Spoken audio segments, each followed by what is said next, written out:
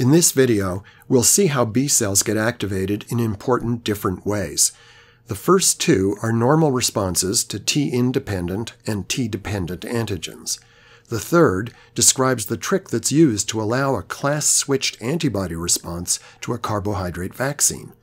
The fourth is the mechanism whereby anti-self, that is, autoimmune B cells, can be activated if the self-antigen gets coupled to a foreign protein.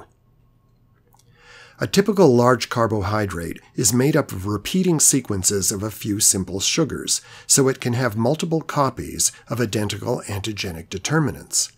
When it binds to an anti-carbohydrate naive B cell, many determinants bind the surface IgM and IgD receptors. The backbone of the carbohydrate forces strong clustering of the immunoglobulins. This provides a signal that is strong enough for B cell activation. The B cell then upregulates production and release of the first immunoglobulin that B cells make, IgM. Because there is no T cell help involved that would allow class switching, the B cell remains at the IgM stage.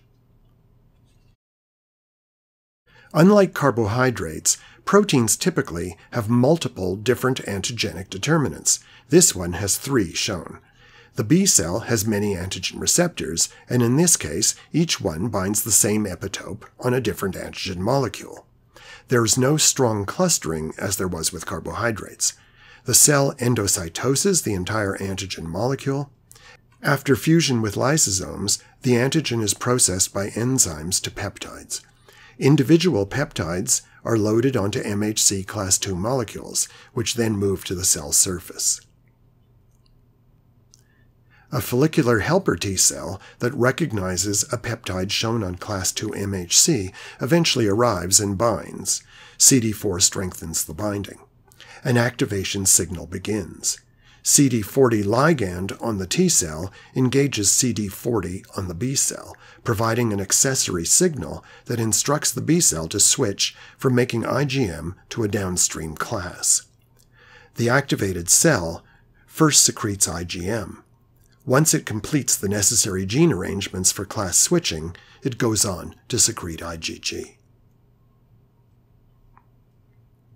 As we saw, antibody responses to carbohydrate vaccines like pneumococcal or meningococcal capsular antigens are restricted to IgM, which, though it is excellent at activating complement, penetrates poorly into tissues and is not itself opsonizing. If the B cells could switch to IgG, the vaccine should be much more effective. Here's how that's arranged. We see a conjugate vaccine in which the capsular polysaccharide is chemically coupled to a highly immunogenic protein, which is commonly diphtheria toxoid. This B cell is specific for the carbohydrate antigen. It takes up the bound antigen along with the coupled protein. After lysosomal fusion, the protein is processed to peptides, some of which are loaded onto MHC class II molecules and moved to the surface. We show the antigen here to remind us that the B cell is specific for the carbohydrate. A follicular helper T cell comes along, which is specific for the processed and presented diphtheria peptide.